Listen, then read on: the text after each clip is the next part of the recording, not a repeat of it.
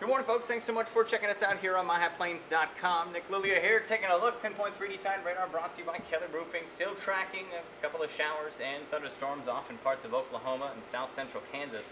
My good friend J.D. Rudd out there in Wichita dealing with a whole lot of rain again. I think they're up over 900% of their average rainfall for this time of the month.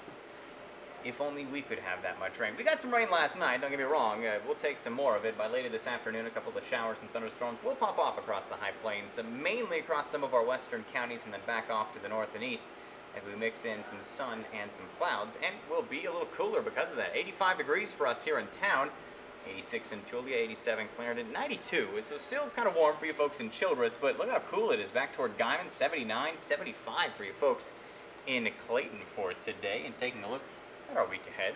How about the 80s? Holding on for a couple of days. 87 Saturday and Sunday. A chance for rain Saturday.